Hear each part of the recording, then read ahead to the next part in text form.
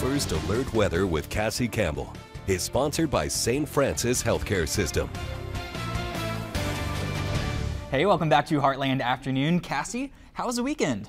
Jeffrey, I had a great weekend. I know it was a little bit rainy here and there, but still was plenty of time to just enjoy the weather. It seemed like after the rain, it cooled down a little bit, and I was kind of like, oh, this is it. Yes. This is the weather. And it's lasted into today sort of, too, yeah. It honestly, when it's a Monday, so sometimes Mondays are a little struggle to get going anyways, but then you walk outside and you're like, no, it's beautiful. The vitamin D. You can't take it down. Like, it's just so great.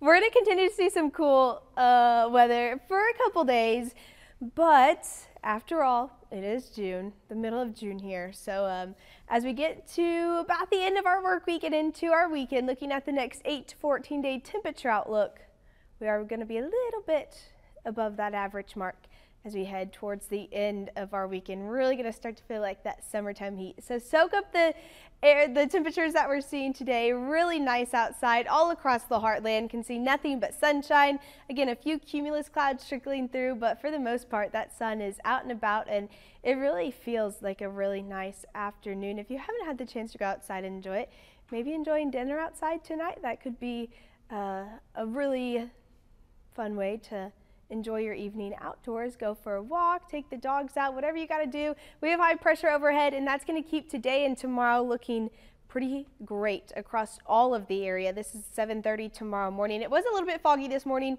Shouldn't run into that problem for tomorrow as we get into the afternoon. Still great for any outdoor activities Tuesday and into Tuesday night. Wednesday morning, still nothing but sunshine, but we will start to feel a little bit more of those humid conditions come Wednesday. Thursday morning, look at this, nothing but dry weather for the next several days. Very calm and overall temperature wise pretty nice. 80 right now in Poplar Bluff with those winds out of the north. It's really keeping that humidity down for us.